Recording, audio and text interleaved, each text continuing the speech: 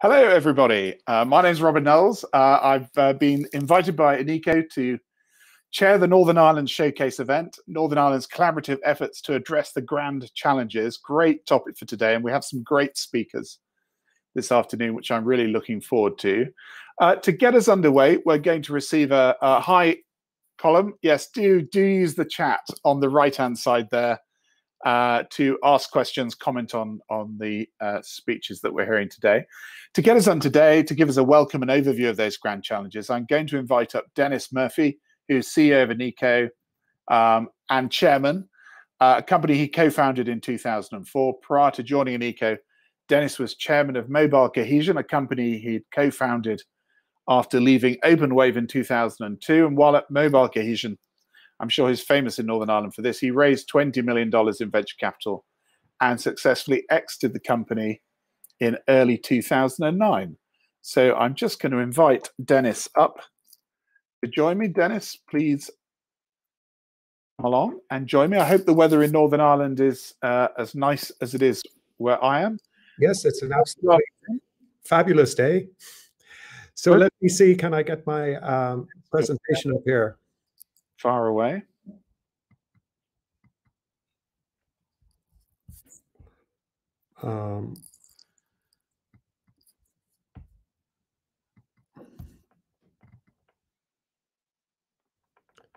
There we go. Nearly. So how do I just so are you on PowerPoint? Yes. I think if you open your PowerPoint presentation. Yeah. Probably on the there you go. And back to the start, is it? Yes, indeed.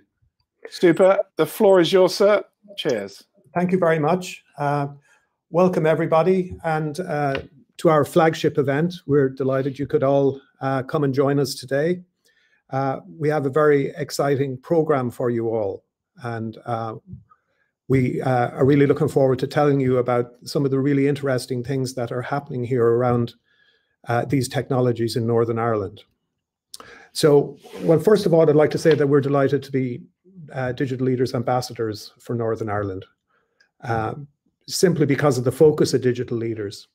Digital Leaders highlights the importance of good leadership in digital transformation, highlights the digital challenges that we face, and raises the profile of digital solutions that help to solve these challenges. So it's something that really resonates with us.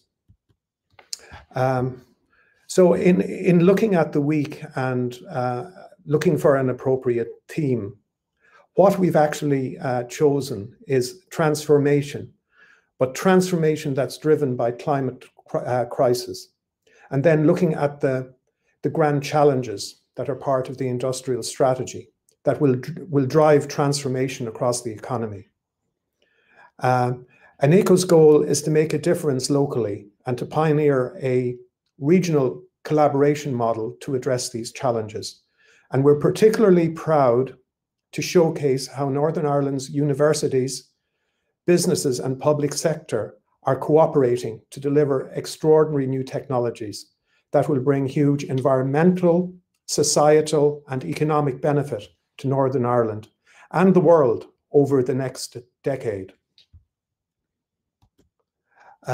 Just a little bit about ANAEKO. We're a data optimization company, and we are increasingly delivering projects that have environmental and societal benefit. It's very much part of our culture, and it's really the way we see developing the company. And to that end, we had a very excellent keynote lecture from one of our major customers, Alistair Jinks at NI Water, who outlined their strategy for addressing the climate emergency. And Colm Hayden, our CTO, will talk about how ANAEKO's data optimization services helped Northern Ireland in that journey in the AI and data section of the session today. Recently here in Northern Ireland, we've launched a new industrial strategy. It's called the 10X economy, and it's an economic vision for a decade of innovation here in Northern Ireland. It sets out to transform the Northern Ireland economy and it's based around 3 pillars: innovation-led growth, inclusive growth, and green growth. I think, you know, if you look around the world, there are major issues, and it's been really highlighted during the pandemic. The rich have gotten richer, and there's a huge portion of society that are simply getting poorer. So any future model around growth has got to address that income disparity and be much more inclusive. And the focus here in Northern Ireland then is using a sort of core competency-based innovation model to deliver a 10 times better economy for the benefit of all our people. Now, over the last period of time, we've made huge progress here. Like, for instance, Northern Ireland is one of the best places in the UK to grow a company from 0 to £1 million in revenue. And that's because there is a tremendous ecosystem here that fosters that early entrepreneurship and you know, accelerates people to that £1 million goal. And really our hope for the next decade is that we won't be just talking about £1 million revenue companies, but tens and potentially hundreds of millions of pounds revenue companies, because that's what we need to transform the economy here. I really believe that a great society is built around great companies, and that's what we're trying to grow here in Northern Ireland. Just then, to move on to the grand challenges that we're using as a sort of framework for the session today. The UK industrial strategy sets out initial grand challenges that will put us at the forefront of the industries of the future, and ensuring that we take advantage of major global changes, particularly around climate change, that will improve people's lives and improve productivity. And these grand challenges are given an additional urgency because there is a new net zero target of 100% reduction by 2050, which means that we will have to really transform the economy at an accelerated rate if we are to achieve this sort of economic this sort of net zero target. So the 4 grand challenges then, to call them out, these are clean growth, aging society, the future of mobility, and artificial intelligence. And we're really, really lucky to have a rock star panel of speakers in all these areas, highlighting the very best of what's happening here in Northern Ireland. Let's start with clean growth. The move to cleaner economic growth through low carbon technologies and the efficient use of resources is one of the greatest industrial opportunities of our time. Whole new industries will be created and existing industries transformed as we move towards a low carbon, more resource efficient economy. Professor John Barry of Queen's will question growth itself as an appropriate objective for our economy in our climate changed, carbon constrained world. There is a growing body of economic theory that has a similar sort of theme. I recently read Kate Raworth's Donut Economics, where she highlights that economic growth has to be balanced with societal and ecological benefit, and that's very much the school. If John would agree with me, that John comes from, and we look forward to his talk on clean growth. We then move on to aging society. The UK population is aging, as it is across the industrial world. Aging populations will create new demands for technologies, products, and services, including new care technologies. And again, we're very fortunate to have Dr. Charlotte Neville with us, again from Queen's, who will talk about, and I hope I don't get tongue twisted during this, the Northern Ireland cohort of the longitudinal study of aging, or NICOLA. And this is the first large-scale study of aging in Northern Ireland. And she will share some of the insights from that study. And then we will have Paul Moorhead, who is a founder of Cradle, a Belfast-based age tech company, who will outline how new technologies are helping people to remain independent longer by enabling better communication with family and healthcare providers. And I think we all saw during COVID the necessity of technology like this. Like, for instance, I didn't see my own mother for over a year in person.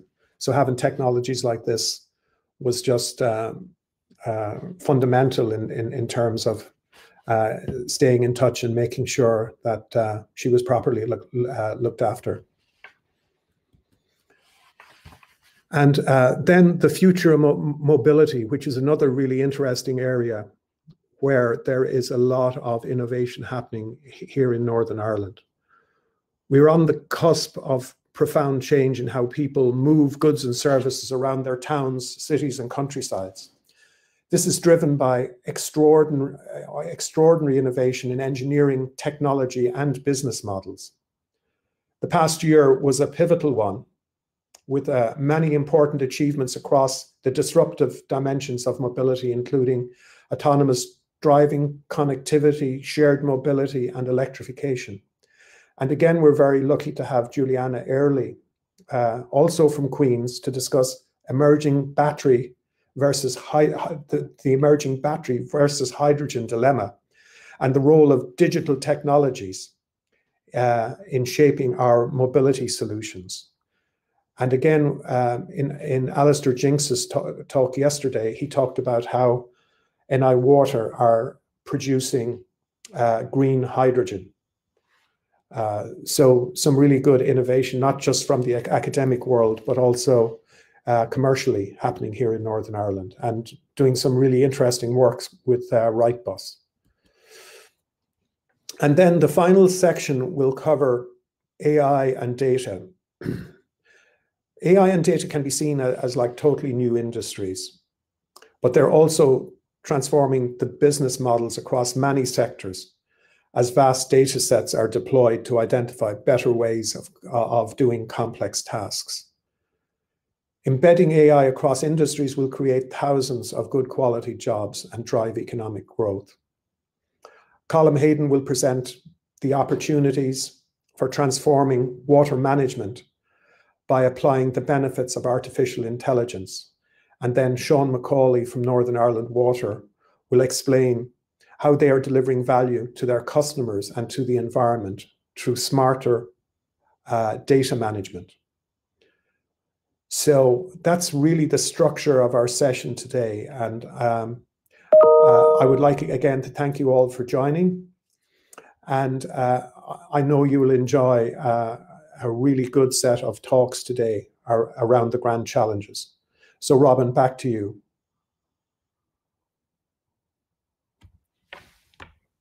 Denis, a fantastic summary of the start at the start, and also a great review of all our upcoming speakers. So let's crack on with the program. Great to have you with us, Denis. So our first speaker is talking to us about clean growth, green growth, or beyond growth. There's much talk of the need for clean and green growth in the face of the planetary crisis. And as part of a new economic strategy, as we seek to build back better after the pandemic, while there's much merit in these efforts, perhaps it's also time to question growth itself as an appropriate objective for the economy in our climate changed and carbon constrained world. So a great topic, really looking forward to this one. And to give the talk, we have Professor John Barry of Queen's University Belfast. John is a father, a recovering politician, and professor of green political economy and co-director of the Centre for Sustainability, Equality and Climate Action at Queen's University Belfast. He's also co-chair of the Belfast Climate Commission. And John shared with me. He says what keeps him awake at night is the life opportunities and future well-being of his children in this age of planetary crisis, which does sound serious, John. So I'm going to invite John to come up and join me. Really looking forward to this talk. We were talking about COP26 in Glasgow yesterday, which I suspect John will be going to. That's wonderful. Thank you, Robin, and thank you, Denis, and good afternoon, everybody. It's rather fitting that I'm going to be talking to you at the start of today's session, because what I'm going to be talking about is a kind of a macro level changes in the structure of our economy based upon the biophysical realities, what's happening to this planet, and suggest that it is time indeed for us to start thinking at a macroeconomic level. And it's important to understand that that's what I'm focusing on at the macroeconomic level, that we need to seriously start considering moving beyond particularly GDP measured economic growth. And the reasons I say that are this image kind of captures it, is that the biophysical reality is we cannot have infinite growth on a finite planet. With the exception of solar radiation and the bioregenerative capacity of natural resources, the Earth is not growing. And yet our metabolism as a subsystem, which is the human economy, is based upon infinite growth, particularly under our modern political economy of capitalism, competitiveness, and globalization. And I'm here to tell you that from a scientific point of view, that's simply moonshine. We cannot continue if we in particular want a sustainable future in the decades ahead, or if indeed we have any concern, whether it's from a moral point of view or purely strategic point of view, of lifting the majority of the human family out of poverty. So the argument I'm going to present is that in the 21st century, our economies at the macro level, and by this I also mean our economies in what I would say is the overdeveloped world in Europe, Australasia, and Japan and North America, our economies have grown enough. Nothing in nature grows forever. And I would say that our economies in the minority world, where maybe 20% of the human family actually live, we need to move beyond growth to talk about quality of life and actually decoupling resource use and energy use, not from production, which is the green growth strategy, which I would applaud as a step in the right direction, but actually to decouple human flourishing and well-being as the new goals for the 21st century for our economies in the global north. And I do want to raise the possibility, even there in Denis's overview, or indeed if you look at the new Minister Paul Frew in the economy and the new vision for the Northern Ireland economy, it's all based around growth. And many of us simply assume that growth is good, and it does have a positive view, you know, it connotes maturation, development, and so on. But actually, if you think seriously, why does the economy necessarily have to grow all the time? Particularly given that for most ordinary people, this may be different from policymakers and chief executives, most ordinary people want jobs, they want public services, they want decent schools. And so I'll open up your minds perhaps to the possibility, what if we can have those things but without growth? In other words, to decouple growth from good things that we want, or indeed to see that growth is a means to an end. I suppose that's probably the biggest take-home message from my talk, if you fall asleep listening to my southern dulcet tones. Growth is not an end in itself, but why is it that we see public policy, business discussion, the academic discussion of business and economics are all uncomplicatedly, and I would say uncritically, accepting that somehow we need a growing economy? Particularly in part because, as far as I can make out, quite a lot of our economic growth is based upon ever-increasing consumption. And there is an argument to say that actually quite a lot of our consumption in the overdeveloped world is what I would call defensive consumption. It's not consumption that's adding enormously to the quality of our lives. Don't get me wrong, at a very low level of economic development and in poverty, growth is good, consumption is good. But how many pairs of shoes do we need? How many more electronic devices do we need?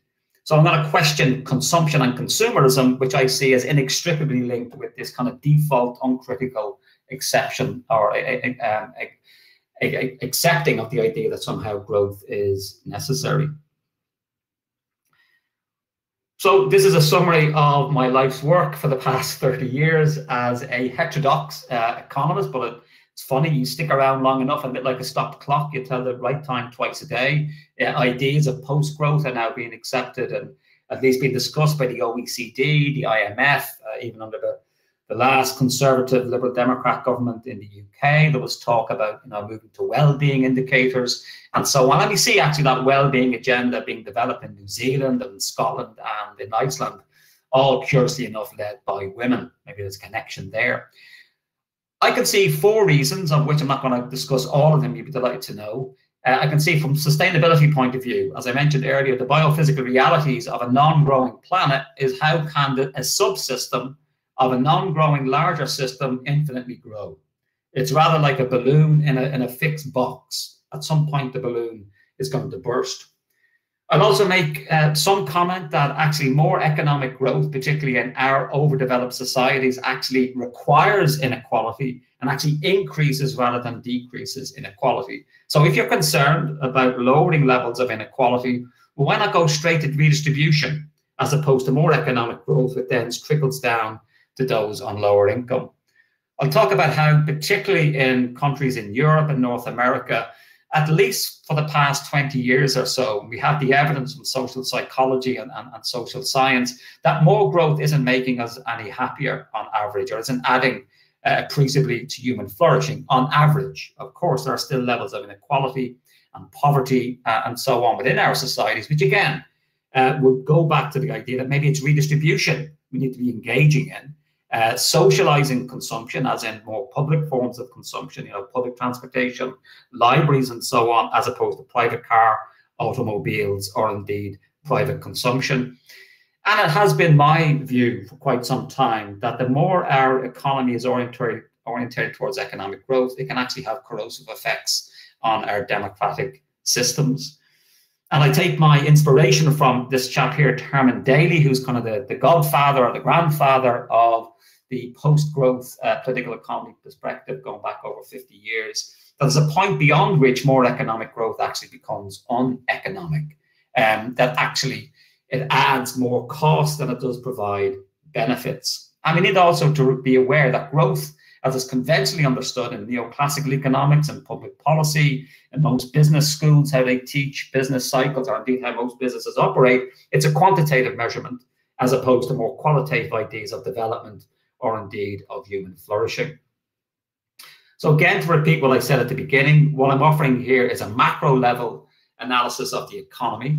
And this is compatible, and this is the donut economic idea that Denis had mentioned at the start by a wonderful economist, Kate Rayworth, and I'd encourage you all to watch one of her podcasts or indeed read her very accessible book. And the idea is that so long as the overall economy isn't growing, in other words, it's within the sustainable limits of resource use and pollution absorption by natural systems, within that economy, we can have different bits of the economy growing and declining and so on. And this is the idea of the donut, that we have this macro level that doesn't grow, but we also need a social floor below which then nobody falls below. And again, to reiterate, the idea here is that we need to start thinking growth not as an end in itself, but actually as a means to an end. Because provocatively put, growth for its own sake is the ideology of the cancer cell. That's what cancer is. It's growth of within an organism that's now surpassed the safe thresholds, that's no longer healthy for the organism. This is one of the ways of understanding this donut idea. So the sweet spot is below the ecological ceiling, where we're not transgressing climate change, as we already are. It's already in the red. We're certainly going through the 6th great mass extinction event at 8 o'clock there, the biodiversity loss crisis. These are the overall macro level, and this is on a planetary scale, but you can disaggregate it down to more regional basis. And then, of course, you got the social foundation. So the sweet spot is in between the social foundation and the ecological ceiling. So it's a very different model and paradigm of understanding the economy. It's a paradigm that's fit for the 21st century in the world that's now coming into being, that sometimes we call the Anthropocene, the age of human activity, and certainly our climate changed world, and indeed the importance of seeing that we need to move away from from carbon in the current context. Now, many of you are in business and you'll be familiar with the concept of GDP, gross domestic product, which is the most common understanding of economic growth. That's simply the total expenditure of all goods and services within a country. So what does that include? Well, good things, products and services, education. From personal experience, I wouldn't recommend doing 1 and 2 together. I think if you value your head, speaking as a student, I don't do that anymore. Sure, I don't, Juliana. But what also adds to GDP is actually things that we would see negatively. Divorce is good for economic growth because ching ching, now we need 2 houses. Ching ching, maybe the child or children now needs 2 sets of toys. Ching ching, now we need maybe 2 cars or 3 cars where 1 or 2 were used before. Never mind then the associated legal costs and so on. In other words, GDP is amoral. It doesn't care where the increase in the consumption and production of goods and services come from. Strangely enough, there are aspects of even pollution incidents that can add to GDP. And sadly, wars are also extremely good for GDP. You can actually track particularly economies like the US and see every time there's a war, it has a bounce in the American economy, in part because it's to do with the structure of the US economy, you know, that infamous, famous military-industrial prison complex that, given the amount of the US economy that's connected into the military, whenever there's a war, there's also an economic bounce. And I'm posing, well, this is not a really good measure, I don't think, of social progress because it's so amoral and it's blind to what many of us, I'm assuming, would see as rather negative, if not dubious, forms of activity. But what's not included in GDP? Well, the unpaid work, largely of women, in terms of the work that goes on in the home, the caring responsibilities for children or our elderly who aren't in the formal care system, that doesn't get included in GDP. When was the last time you turned on BBC Radio Ulster and when you had the economics correspondent talk about the unpaid housework of women and its contribution to Northern Ireland? Never. It's a longer story, but when the GDP concept was being developed in the 1930s, a deliberate ideological decision was made to exclude the paid workers or the unpaid work of women. And it partly can be explained by that infamous or famous adage from John Maynard Keynes that when I marry my maid, GDP goes down. So what you had somebody doing work for you that you were paying them, but suddenly when you marry them, that the same work is going on, but now you don't pay them. And that, you know, raises this gender issue, but also the hidden elements of our economy that the GDP concept doesn't communicate. Voluntary activity. This is an example of a community garden, doesn't get included in GDP. And yet, politicians and ourselves probably on this call will see these as good things. We like volunteering, it's good, it helps with social cohesion, it's good for mental health, it's good for connection, and so on. Yet it doesn't get included in our titular objective and measurement of the progress in our society, GDP.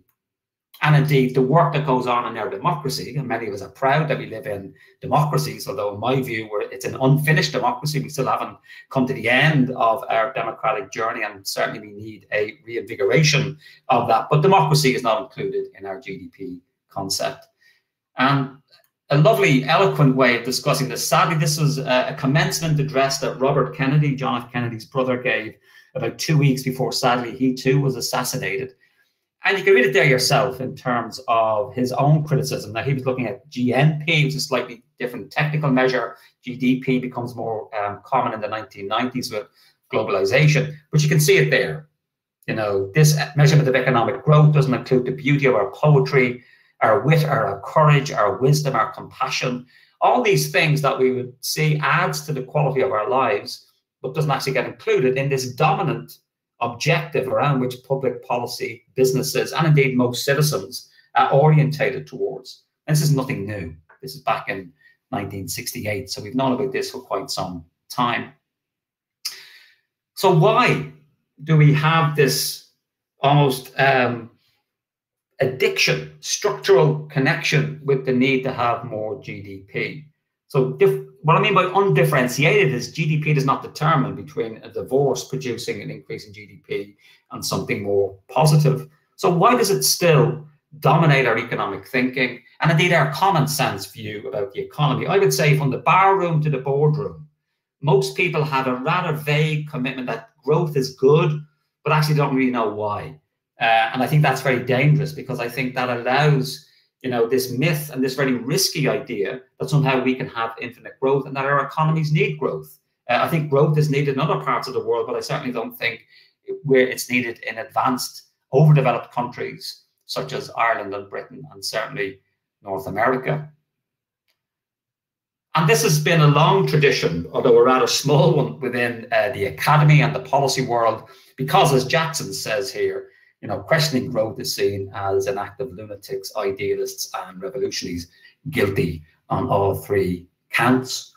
And in a way, it's because growth has become part of what we're loyal to in a neoliberal, globalizing, capitalist, consumer-orientated, entrepreneur-promoting economy, all of which I'm not necessarily saying are always bad, but it is about saying that part of the beauty of events like this, and I do welcome Denis's opportunity to share with you, that we need to discuss this. We need to have these uncomfortable conversations around what does a business model look like that perhaps accepts a post-growth macroeconomic analysis. What should we say to Paul Frew, our new Minister for the Economy, about these issues that I'm going to present to you today? So it's funny that his new, 10x economic model has come out all around growth on the very same day that I'm talking to you today. Some of you may recall, I don't know how old many people are in the audience, but back in 1972 was the kind of original limits to growth analysis. That was then followed by a whole variety of academic and public policy analysis, right up until today. Perhaps Tim Jackson, along with Kate Raworth, are probably the two most prominent and very articulate and very eloquent defenders of the need for us to start thinking beyond economic growth. So we have lots of evidence, social science evidence in terms of the disjuncture between human flourishing and more economic growth and consumption, the biophysical evidence from climate science and ecological science that you cannot have infinite growth on a finite planet. And yet, we still cling to economic growth almost like an article of faith. And what this leads then to our contemporary debate about greening growth, which is based on decoupling production. We can use technology, and certainly we need to do this, about moving to a more resource efficient and low carbon economy, or to put it more provocatively, this is, in my view, greening the Hummer, or biofueling the Hummer. And you could say that's better than a non-biofueled, fossil fueled Hummer, but maybe the Hummer is the problem. Maybe the structure of the economy, a growing economy, is the problem that we need to really look at, and not necessarily the resources and fuel that goes into it. And I think this is where we get into why growth has become so sticky as a concept. I would say it's mythic. And I think it's linked in my own work back to one analogous myth we have in Western political and cultural history is Achilles' lance. This was a weapon that could heal the wounds it inflicts. And I think that's our dominant view in society, in politics, in business, in the academy, it has to be said as well, that somehow more growth, which can cause problems, but we grow and then use the extra resources to clean and fix as we move along.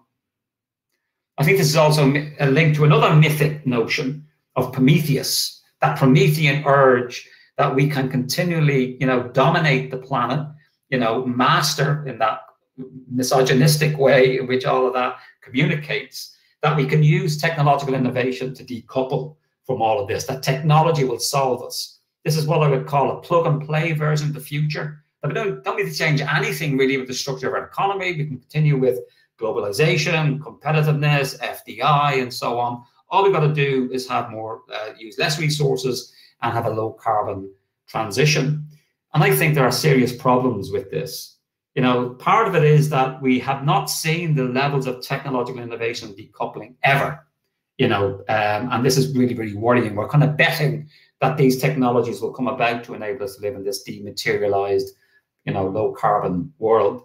And I think there's often the assumption, or indeed the hope, and I'll give you an example which is very worrying to me, which came out last week from the International Energy Agency, that we have new technologies that have yet to be invented, like carbon capture and sequestration at scale, or some really, in my view, science fiction technological innovations like solar radiation management of kind of Earth systems, science that we can manage the atmosphere in some ways, which I think are extremely risky, in which to bet the longevity and the sustainability of the human enterprise. So this came out last week from the IEA. It's net zero by 2050 roadmap. And at least it was honest enough to admit that half of the reductions that its modeling is assuming are from technologies currently at the demonstration phase. In other words, not at scale, they haven't been proven, and yet we're betting that these technologies, I mean, to me, that is mythic thinking. It's wish fulfillment and risky, when actually, why not say, we have all the technologies we need, all we need to do is change the structure of our economy, you know, reduce our consumption, you know, talk about more redistribution, you know, tackling social inequalities directly through redistributive measures rather than trickle-down measures, which of course is a major way in which to promote economic growth. And so therefore I'm raising questions about limits of decoupling, and we can see some examples of it empirically, but there's no sign of absolute decoupling of the overall economy. Just to let you know that since the movie An Inconvenient Truth, you know, the famous Al Gore climate change film, a third of all carbon emissions ever emitted by the human enterprise in our history has been emitted since that film. That to me is an example of the limits of decoupling. We've seen decoupling in small areas, but we've not seen the overall scale of the human economy, either at a planetary level, or indeed there's no example at the national level of an economy decoupling at that scale. And indeed, where we do see limits or decoupling, it's often outsourcing. So all the dirty production has taken place in the Philippines and China, so it's off the books in Britain and Ireland and other European countries. There's also the problem that decoupling doesn't deal, because it's focusing on production, it doesn't deal with what's called the rebound effect, or what we call in the academy the Jevons paradox, that where the efficiency gains are actually outweighed then by an increase in consumption. The example, of course, is cars. Cars are immeasurably more resource and fuel efficient than they were 40 years ago. But yet, car emissions are increasing. And the reasons: we own more cars and we're traveling more by car. In other words, we've got to directly start addressing consumption and not just put all our eggs in the basket, as it were, on decarbonizing and decoupling production. Or to put another way, when our electricity bills are cheaper because of perhaps a transition to green energy, all of the changes and the savings of decarbonizing could be affected if we don't reduce our overall use. Or in fact, if we're using our savings and spending less on energy, and we start spending on flights, for example. In other words, these are very difficult political issues, that we have to be honest about them, that simply going for technological efficiency itself is necessary, but radically insufficient for what it is that we need to do as we go forward in this century. And therefore, why not start looking at decarbonizing our economy and moving to a post-growth paradigm by design, not disaster? And this is the science I use here to back me up, is that most of the climate change modeling is very clear that we cannot have a commitment to the Paris Agreement, which is the 2015 International Agreement on Climate Change, which holds that countries should keep the overall average temperature of the Earth to 1.5 and definitely below 2 degrees. We're already at just north of 1 degree, folks, just for your interest. That is incompatible with a growing economy. And usually in a capitalist economy, it's about 3 to 4% a year, which means the economy more than doubles every 20 odd years or so. And that's the scale of the issue. So the quote here from Anderson and Bowe is quite significant, although I would quibble with that word austerity, which I have some ideological problems with. But I do think that what they're getting at is that our economies in the global north need to go on a carbon diet, need to consider moving beyond growth, particularly to keep within the Paris Agreement limits, but also to enable China, Asia, Africa, and so on to grow their economies and to take their people out of poverty. And it's interesting that we've only ever seen massive reductions in carbon emissions with an economic recession or a major upheaval. Even the pandemic that we've experienced over the last year has only had modest impacts on the downward side on overall carbon emissions, although at local levels, Belfast, London, and so on, have immeasurably improved air quality over much of the lockdown as people weren't driving. So the science is pretty clear. This is an example of a letter I actually signed myself, along with 15,000 other social scientists and scientists, about a warning of a climate emergency. And what we've said in that letter is we need to shift beyond GDP growth and the pursuit of affluence to sustaining ecosystems and focusing on human well-being and particularly about reducing inequality. So therefore, why don't we have another version of decoupling, which I'll invite you to consider, particularly in the context of the tech space and the digital transformation, focus on innovation, not to improve and maximize the ecological efficiency of production, but the ecological efficiency of human flourishing, which I think, I'll just throw it out there, I can talk about more at some other point. We need to also, look at recomposing consumption and perhaps reducing consumption. And indeed, what if a future, sustainable economy is not just a low carbon economy, but actually a low energy economy, where we're using less energy as opposed to the assumption of using more or the same. And so I do think, just to begin to conclude, that we do need to seriously start questioning in our societies, in the global north, in the minority world, at the macro level. So again, it's at that macro, remember that donut idea, it's at that macro level. What does that mean then for particular sectors in the economy?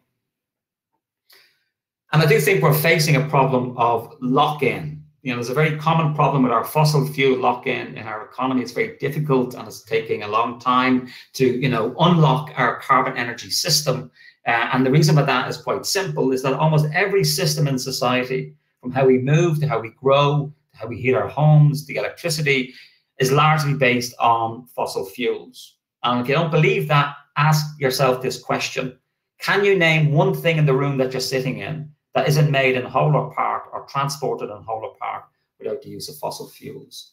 And I think in a similar way, we're addicted at the moment, in a temporary way, I hope, to economic growth. And therefore, like any addiction, and I'm being provocative here just for effect, we need a phased detox and a plan to move beyond both carbon and indeed both beyond growth, and perhaps greening growth discourse. Clean growth is one step in the right direction, but it can't be the terminus of our journey.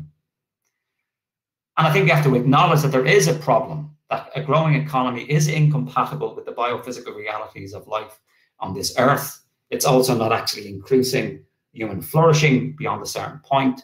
And indeed, ask ourselves that question: why is it easier to imagine an apocalyptic future than to imagine the end of growth? And that, in a way, gets towards how growth has almost like wormed its way into this mythic idea that's part of the common sense of our understanding of the economy. After all, the Stone Age didn't end for the lack of stones. So why should economic growth end? Simply because we've recognized that it's no longer possible. We can continue growing our economies, but it's going to be at increasing negative and suboptimal outcomes and so on. And I do think we have to start distinguishing what types of growth we want in the economy, which sectors of our economy we want to grow, and which do we want to decline. For example, the fossil fuel and affiliated sectors, they are simply incompatible to continue in the years ahead. But then why don't we start thinking about what other things can we do with oil beyond burning it for electricity or energy use? And indeed, we have to start thinking of maybe having our economic minister, Paul Frew, and I'm sure there's some colleagues, I'd be happy to volunteer myself. What if our economic system was designed by people with scientific backgrounds? People who understood the biophysical realities of life on Earth. Because sadly, neoclassical ecolnomics, which is the dominant understanding of economics that abounds in business and public policy, is ecologically ignorant, if not to say ecologically irrational. And so the key take-home message is that we need to start thinking beyond orthodox, undifferentiated economic growth. We need to see economic growth as a means, not an end in itself. And so it's not a rejection of economic growth in terms of poverty or economic growth at a time, but just as growth does not continue forever in any organic system or organism, we have to start thinking that we come to a point where we have to plateau out and have to get to a steady state version of our economic system.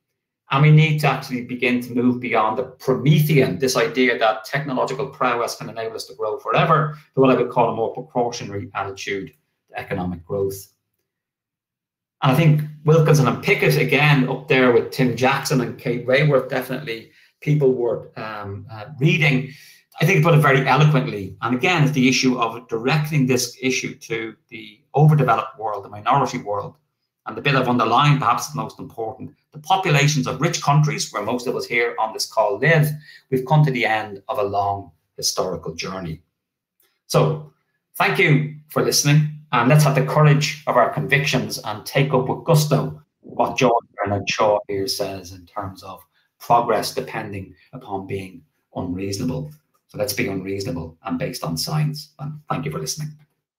Brilliant. Thanks, John. I'm sort of slightly got my jaw on the desk from that tour de force. But what a start to our afternoon. I'm sure lots and lots of people are going to go and watch this talk again and share it with people they know, because I personally never heard that sort of proposition put quite so compellingly. So thank you for starting our session off. We must move on, John. So apologies for that. So our second talk, what a great start.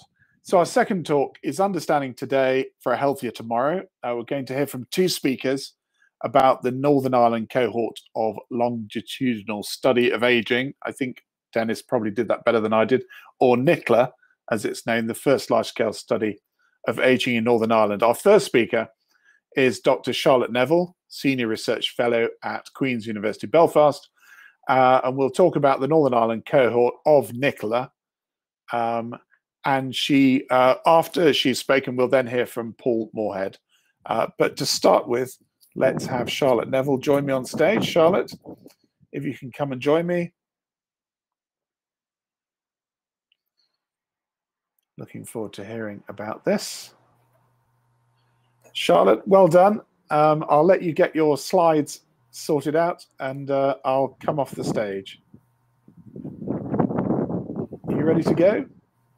Yes, just nearly there. Let's see if we can get them. Brilliant, well done. Okay. Fabulous. Well, thank you very much. Thanks, Robin. Thank you, Denis, for the kind introduction. So yes, my name is Charlotte Neville. I'm a Senior Research Fellow at Queen's University. So it is quite a mouthful, so that's why we shorten it to NICLA, for the Northern Ireland cohort for the longitudinal study of aging. So my talk this afternoon is addressing this grand challenge of our aging society.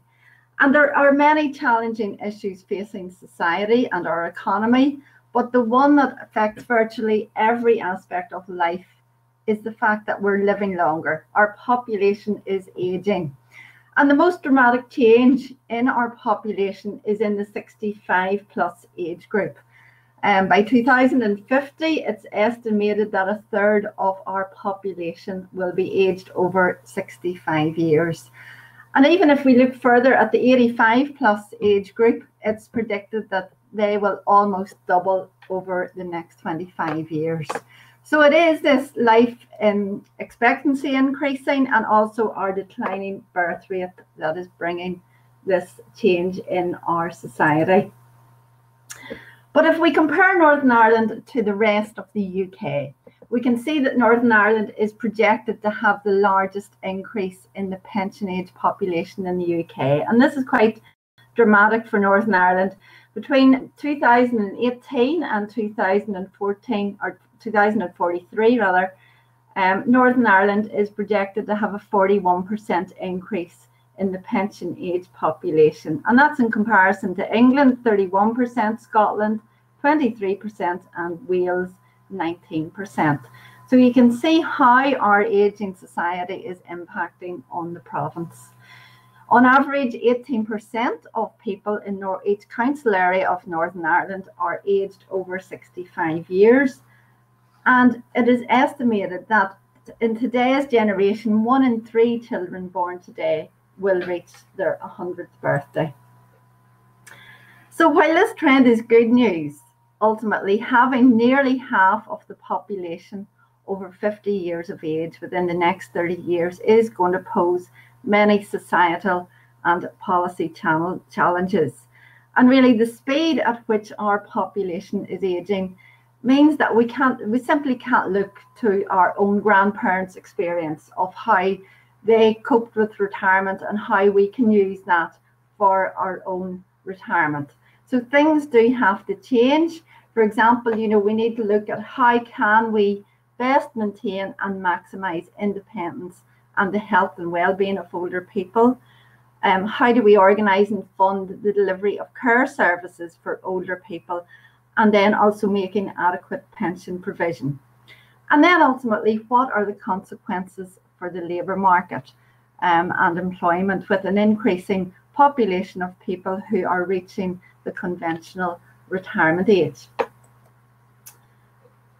But we also need to remember that this trajectory of ageing, it's a changing trajectory, and while many people will enjoy later life and will sail through their later years in a happy and happy way, there are also many that are faced with very many challenges as they get older, in terms of whether it be ill health or loneliness, also financial worries, mental health issues, even things like nutrition, and then also this whole network and social participation. So all these factors play a key role on how we all experience aging. So which moves me on to what is NAEKO, and to give you an idea for those who have never heard of NAEKO. It's a vital resource for moving forward with science and policy within Northern Ireland. It's the Northern Ireland cohort for the longitudinal study of ageing, and it was really developed in response to this global challenge that we need to promote this active healthy ageing, and that the government need to grasp this. So NAEKO was developed as Northern Ireland's first large-scale longitudinal study of ageing. So we have a random sample of approximately 8,500 men and women, all aged 50 plus, from across the widespread across Northern Ireland. And really NAEKO was designed with a goal in place, was to give people of Northern Ireland a voice. It allows us to explore different factors, how social factors, how economic factors and biological factors are changing the lives of older people. And because it's a longitudinal study, we can look at this trajectory of aging and how different people follow different trajectories as they get older. So we carry out interviews every two to 3 years, and we carry out a health assessment every 4 to 5 years. But as I said, it provides this scientific evidence base on what it's like to be getting older in Northern Ireland. And of course, in Northern Ireland, we have the unique focus of the Troubles. And we're looking at this in terms of how the Troubles have impacted on people's mental health, their psychological well-being, and things like post-traumatic stress and things like that. We have a nutrition side, so we're a strong focus on lifestyle issues, nutrition, physical activity, and then other things like eye health, cognitive health. We do a lot of measures in that. And importantly, for NAEKO, and to allow us to compare our work with other countries, our methods are strongly harmonized with other aging cohort studies. So we have TILDA in the south, we have the English longitudinal study of aging in England, and then the health and retirement study in the US. All of our results, we can compare them against what other countries are showing. And our motto and the title of this talk was Understanding Today for a Healthier Tomorrow. So that is the ultimate aim of NAEKO. To give you an overview of NAEKO, we have 2 waves of data collection that have taken place so far. So wave 1 ended in 2016. It was comprised of the computer-assisted personal interview in the 8,500 participants. They also completed a self-completion questionnaire. This allowed us to gather more information on more sensitive issues, such as the Troubles and things like that. We carried out a clinical health assessment, and then also we had a strong dietary component. We did a detailed dietary analysis on them. And currently we're working on wave 2, the cleaning of this data. So this was our repeat survey, which followed up the same set of participants, and we repeated the same type of computer-assisted personal interview along with the self-completion questionnaire. And then, of course, we have the impact of COVID. So recently, we administered just under 5,500 COVID questionnaires to all our participants. And this is really to allow us to compare pre-COVID issues affecting aging with how then COVID has impacted on the health and well-being of older adults. And then looking forward, we're hoping to carry out a wave 3 as part of NAEKO.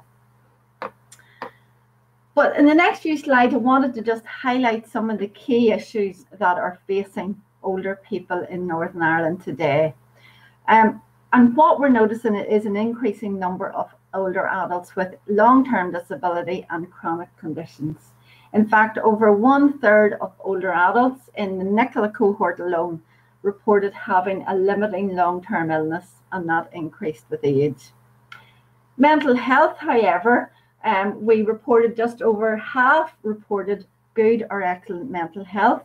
But when we broke this down, there was a higher prevalence of poor mental health in the 50 to 64-year-old age group compared to the older age groups, and also in the lower socioeconomic groups.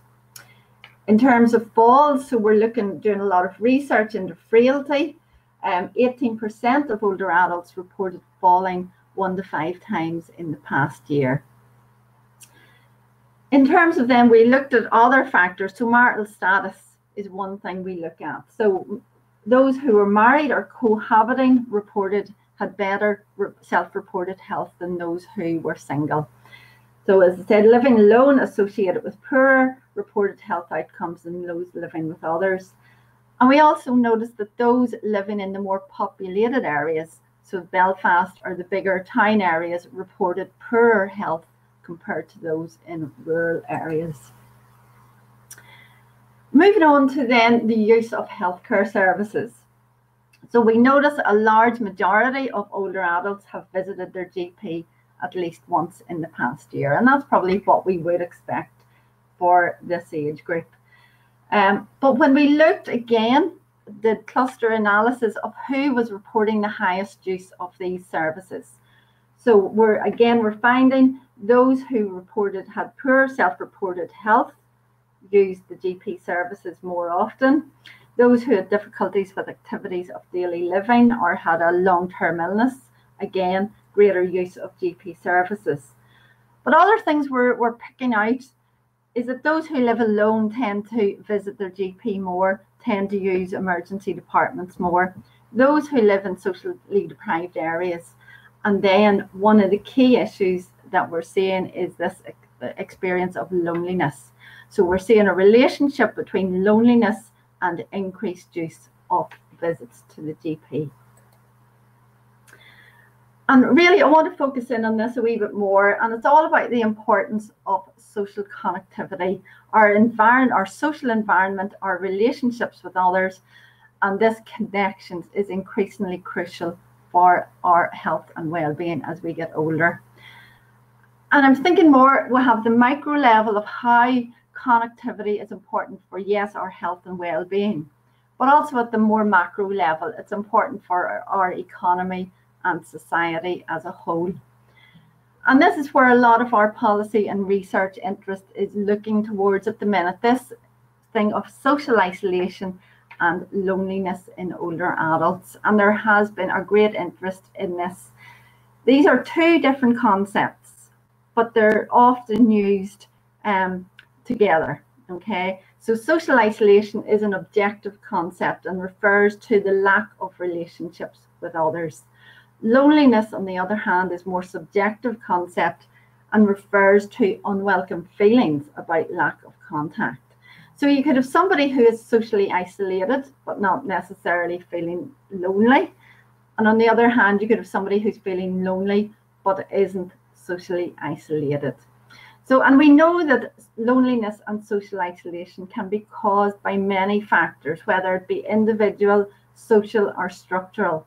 And it's the transitions in life as a person gets older also poses greater risk of loneliness. So things like retirement, bereavement, disability, and even sensory loss can lead to greater risk of loneliness. But when we look further at this, if we look at social connectedness and engagement of older people, we know it's increasingly crucial for people to interact socially and participate in society. And in the Nicola cohort, living alone, 1 in 4 older adults live alone. And this rises to about 50% in the older population. It was twice as common, we find, in the more deprived areas versus the least deprived areas, and 3 times as common in our more populated areas versus our rural areas. Social connectedness was quite good. More than 3/4 talk weekly by phone to their relatives or friends, which is very encouraging. But we also noted that the friendship circle decreases with age. And, you know, out of all of the cohort that we surveyed, 18% reported that they don't have any close friends. So this is somebody who they could talk to or rely on for support, or, you know, just have a personal discussion with. In terms of isolation and this lack of companionship, it was least likely among the 65 to 74-year-old age group. And this feeling of being left out tended to decrease with age. But then we also have to think, you know, as you get older, do your expectations change? You know, do you feel more comfortable in yourself and, you know, not needing this social connectivity or having the feeling of being left out? And then men were less likely to feel socially isolated or lacking companionship compared to women. But then there's also a thought, are men less likely possibly to report such feelings, you know, when they're asked about it? In terms of social engagement then, just over a third reported that they were involved in activity groups. So this is like sports groups, religious groups, and 18% were involved in voluntary activity. And social engagement tended to be higher in those who were married, those with higher education, and from the least deprived areas. So you can see these pockets of society that influence social engagement. Religion was a very strong feature in older adults. Religion, 3/4 reported religion as being very or somewhat important in their lives. And it is a good source of social engagement and connectivity. However, 45% reported that they did not participate in any social engagement activities.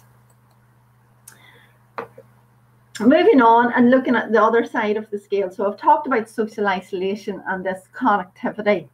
But if we think of the other side of things, the loneliness aspect.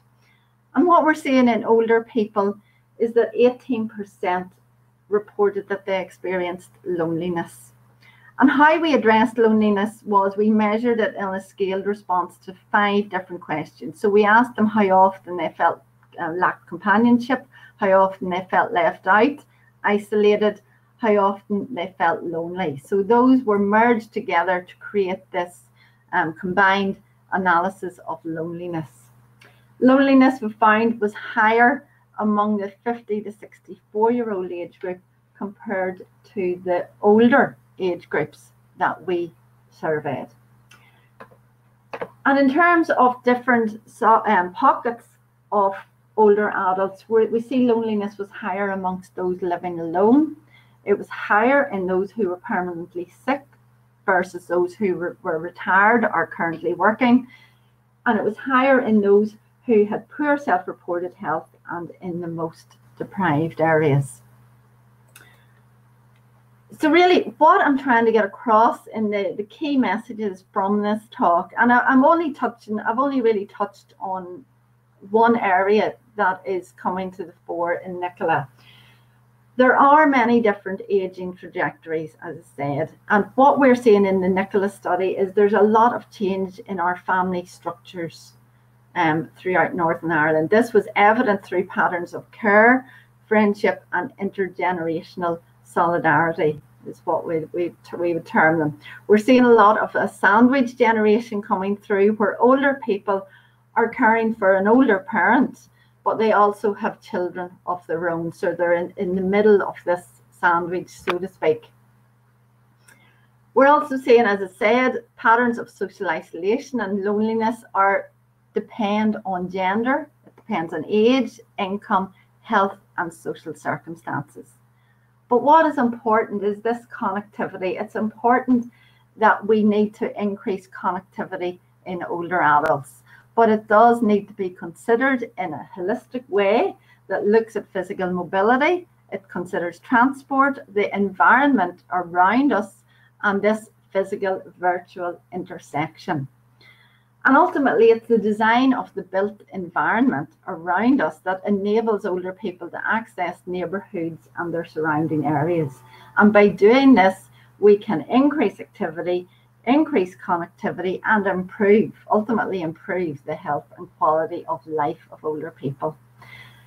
And by technology, it provides us with this support mechanism. It can play an increasing role in providing the support that people need, and it can address some of the challenges that face older people in connecting with others. And just to finalize, it's important that we use innovation. Innovation is how we move forward with technology to meet the needs of an aging society. The next slide is I'm just touching on what we're doing next in terms of research in the NAEKO cohort. We have just recently been funded to do what's called our SPACE project. It's supportive environments for physical and social activity, healthy aging, and cognitive health. Because we have this knowledge that where we live also influences our brain health and our risk of cognitive impairment. For example, poor air quality, particularly in towns and cities, is known to lead to a decline in brain health. So some of the questions that we're looking at the minute, are there specific factors that interact to make our environment a problem for brain health? And how can we address this? What are the best policies, interventions that we can use to promote healthy aging and brain health, especially for our poorest communities? So how we're doing this is we're collecting physical activity data from our participants and analysing this to get a sense.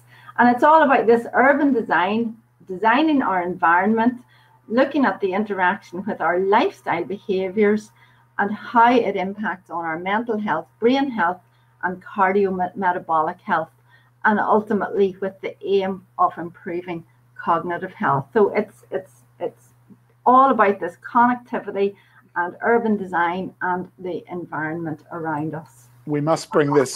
Thanks so much, okay. Charlotte. Thanks very much. Lovely finished. It's such an important topic, and it's so good to get really strong data on loneliness. And I'm sure the last 12 months, I mean, everyone's now aware of it. I mean, the government, all the governments have kind of been running programs on it. So it's incredibly important stuff. We must move on to our second speaker on this topic. So Charlotte, thank you so much for telling us about NAEKO and giving us the latest data. And now we're going to hear from Paul Moorhead, founder of Cradle, who are a Belfast-based age tech company who develop new technologies that help people remain independent for longer. So sort of tackling this important area. Paul's CV, at least the one I had shared with me, says that he's worked in tech for over 30 years. He's quite tired now and would like a rest. But we can't let you rest yet, Paul. We must get you on the stage and hear what you are doing at Cradle. So please come up and join me. The floor is yours, sir. Good afternoon, everyone, and a big thank you to Denis and the team at ANAEKO for inviting me to come along. I'm going to dive in and go quickly because I'm between you and coffee and possibly a bio break. Before we talk about Cradle specifically, let's talk about what we mean by healthy aging and the healthy aging challenge. This is obviously about more than just staying alive. The way we think about it at Cradle is under this broader concept of resilience. And resilience has many components. Physical health, being active, free from pain, managing the physical decline with age well. Mental health, freedom from anxiety and depression. Social health, and Charlotte talked there at length about this, it's a big issue. Being part of a community, being free from loneliness. Loneliness is a disease, and we have an epidemic of it on our hands. Spiritual health, this is about having a sense of purpose and self-worth. It may involve religion, but it may be about hobbies, interests, families. Financial health, being free from concerns about being able to afford the things you need, particularly perhaps care. And safety and security, living in an environment without risks. And Charlotte referred to falls, which unfortunately are so often the beginning of a steep downward trend for elderly people. And these are all areas where technology can measure directly in some cases, otherwise indirectly, these factors. But more importantly, these are all areas that can be improved through technology. And this is where I think the whole concept of age tech comes to life under this heading of resilience. It's a very complicated space at the moment, age tech, and it's evolving fast. Here's the graphic from the Gerent Technologist, which is a very good site if you'd like to have a look. If I put up the chart from 5 years ago, there'd have been maybe a couple of dozen companies on it. And now it is so crowded and getting more crowded with every month that passes. It's a useful breakdown, I think, of the functional areas covered by age tech, but I think it's rapidly becoming unhelpful in a different sense, because what we're seeing now is a lot of convergence. It doesn't make sense to deploy multiple technologies, products, and services within the homes of elderly people to improve their lives. Single devices can actually cover a lot of these spaces. While you maybe see Cradle is in the social and communication box there, you know, we think it belongs in wellness, in health, in independence, and other spaces. And in fact, the way we position Cradle is being focused on a convergence of TV-centric social engagement, turning the TV into a social portal, but also then monitoring, support, and telehealth. And we believe we're unique in occupying that space. The product itself is called Connect. It's a hub that connects to a TV over HDMI. It has camera and what have you in it, but also a bunch of sensors. The TV interface is super simple. It was co-designed with a living lab that's part of Brighton University School of Nursing. So it asks yes or no questions. The remote control has 4 buttons. It's very simple indeed to use. Particularly importantly is a feature that we call TV takeover. So we can use a combination of infrared and CEC, Consumer Electronics Control, which is part of the HDMI spec, to control the TV. So we can turn it on and off, we can change inputs. So if there's an incoming video call, somebody presses a button, they can have the video call, and then they can return to watching TV, because elderly people typically do not understand the plumbing of their TV and their set-top boxes. There's an app for smartphones and tablets. That's mostly about the social side of things, video calls, messaging, picture messaging, what have you. There's a web app, which is kind of our portal and dashboard for primary carers and clinicians, where you can set reminders and view health data. And all of this sits on top of our machine learning enabled monitoring platform, which integrates data from our sensors and from other third-party sensors. What we're trying to do with it is a couple of things. Firstly, move from reactive care towards proactive care. There are numerous studies that show that we can double the number of healthy years of life for older adults if we go proactive rather than reactive. And we can also have the cost of delivering that care, which is hugely important. So we're trying to reduce unnecessary hospital admissions, enable early discharge, and support treatment of chronic conditions at home. We're also trying to eliminate the barriers of access to the digital world for those older adults who otherwise could not access it.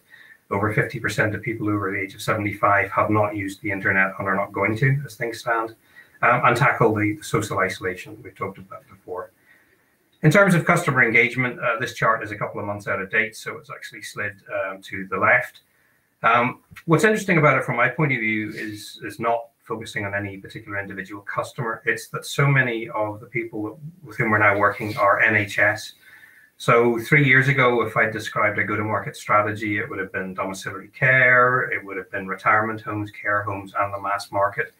And that's because, no offense to anybody from the NHS who might be listening, selling to the NHS is hard, long sales cycles, challenging procurement processes, and you can invest a lot of time and money in a pilot which is successful in terms of proving efficacy and cost effectiveness, but still not be able to finesse that into an actual sale.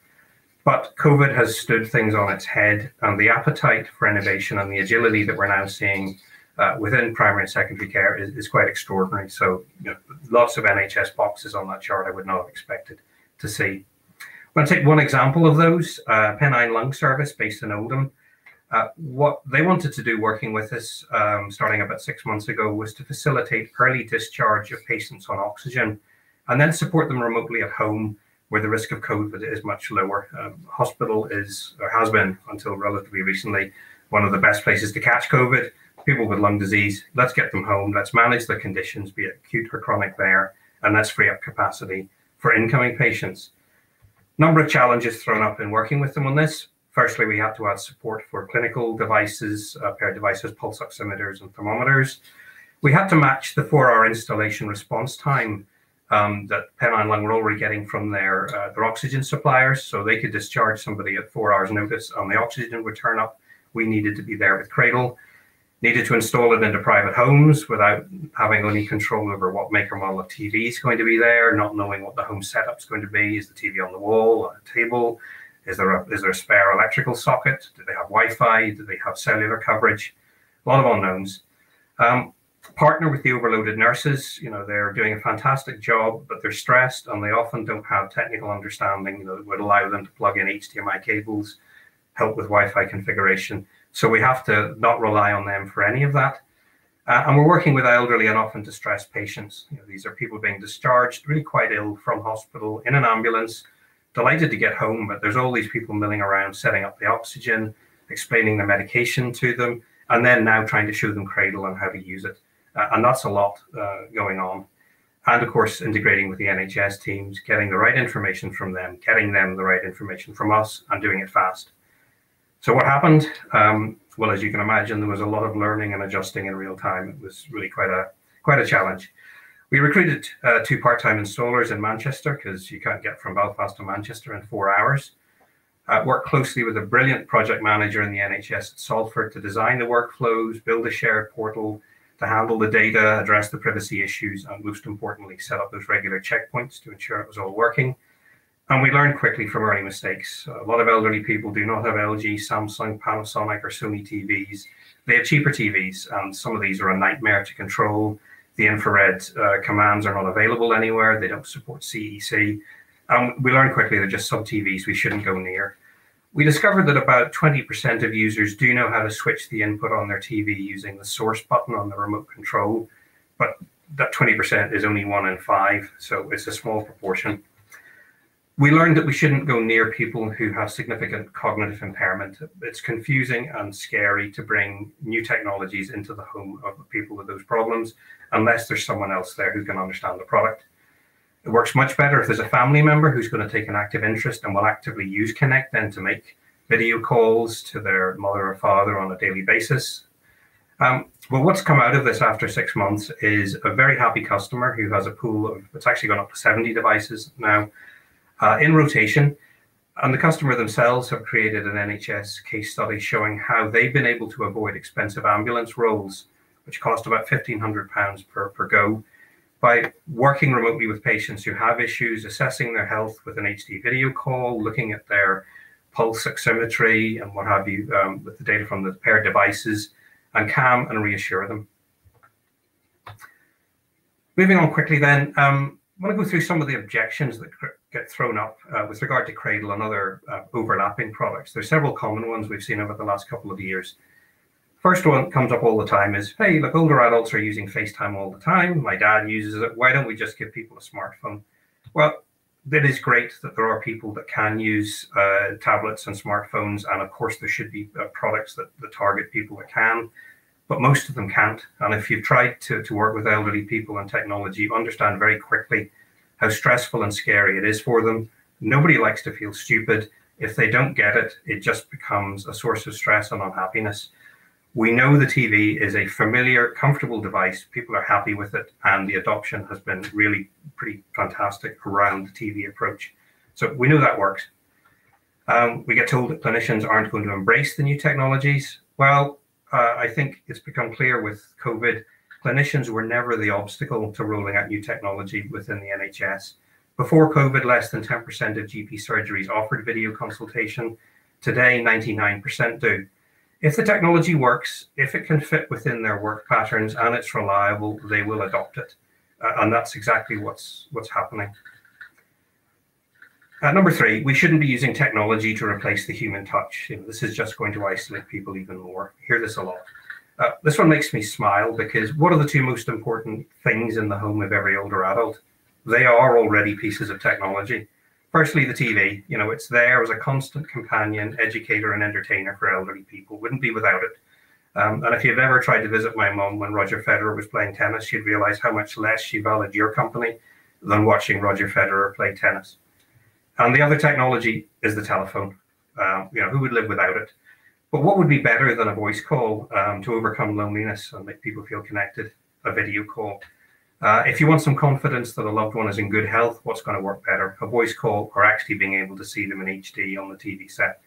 We have so many testimonials now around the tech and the difference it has made to families that are separated by geography, and all the more so because of COVID. So these technologies will make life better. They are not going to prevent the human touch. They're going to add to it. And the last objection, my mum or dad wouldn't want a camera in their living room. Well, security and privacy, it is an issue. It needs to be addressed head on. The older adult has to get value from the system. The video calls, the picture messaging, whatever it is, they have to think that's great. Otherwise, this is just some kind of surveillance from their point of view in their home. There can't be profiling and selling. There has to be fine granularity of control so that they know what they're getting from the system and what they're giving up to do it.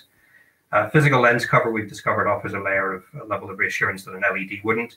And the communities have to be walled gardens to prevent unscrupulous salespeople, or even just to deal with some of the behavioral problems that you can see with older adults in some cases. I'm going to park it there. Thank you very much for your attention. If you want to follow up with me afterwards, I'm sure our details are available. Thank you all. Brilliant, Paul. Fantastic product. Really interesting to see a practical example of tech for older people going into the home, and also some of the challenges kind of which we're all aware of, and the kind of really practical issues of working with NHS staff who are themselves sort of, technically challenged, as well as the realities of old people's sort of ability to use and comfort with using tech. So thank you, Paul.